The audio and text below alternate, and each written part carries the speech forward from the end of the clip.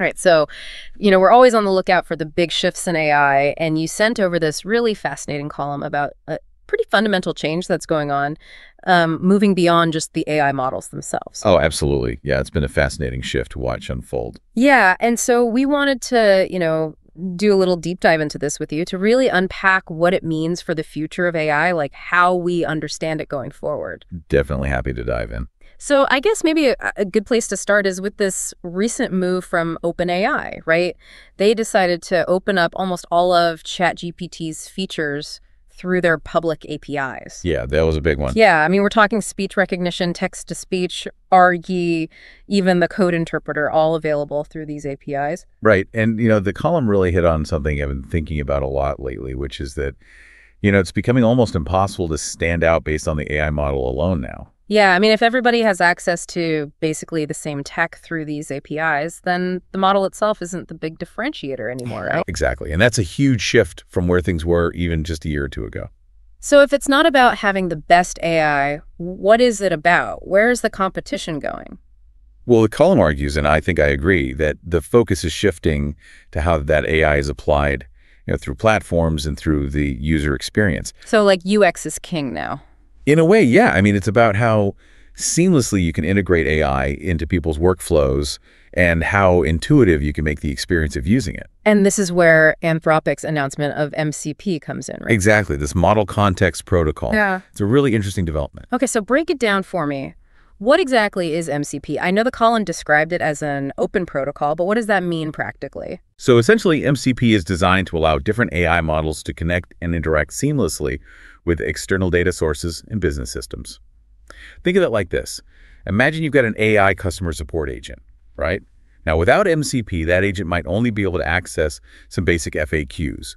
But with MCP, it could potentially pull up a customer's entire purchase history, their real-time inventory data, all sorts of things to provide much more helpful, personalized answers. So it's like giving AI a way to see and understand the bigger picture, right? Exactly. And the column makes this really interesting comparison to HTML. Oh, yeah, how HTML became the standard for the web. Right. So think of it this way.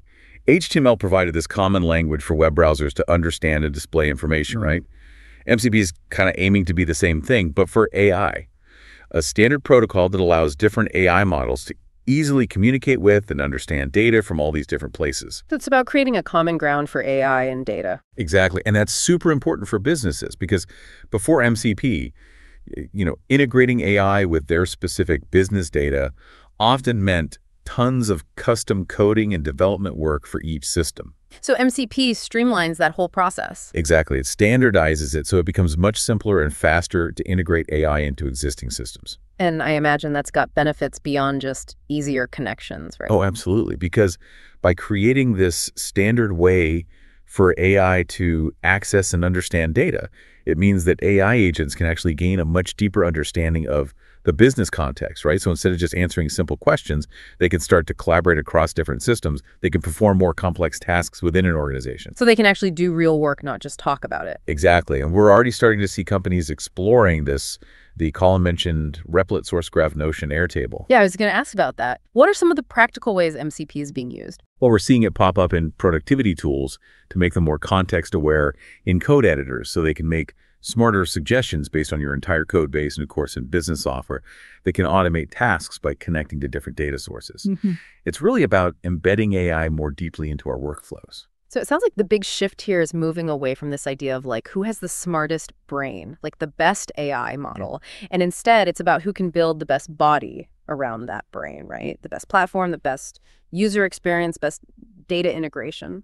Yeah, that's a great way to put it. And the winners in this new landscape are going to be the ones who can offer the most seamless experience, the deepest data integration, and the most complete platform. And MCP is being presented as this like signal flare of this new era, right? The AI-powered service platform era. Exactly. And going back to that web analogy, just like HTML unlocked the true potential of the internet for businesses, MCP has the potential to do the same thing for AI by providing that essential standardized layer for data access and interaction. And the author makes a pretty strong case for businesses to start paying attention to this now, right? Like early adoption of these standards could give them a real competitive advantage. It's not just an option anymore. It's becoming a necessity. Yeah. So for anyone listening, I mean, this is something to really think about.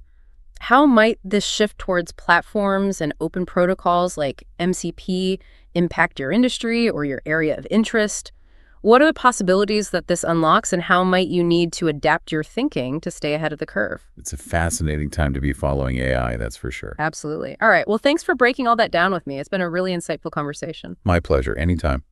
All right. And to everyone listening, thanks for joining us for the deep dive. We'll see you next time.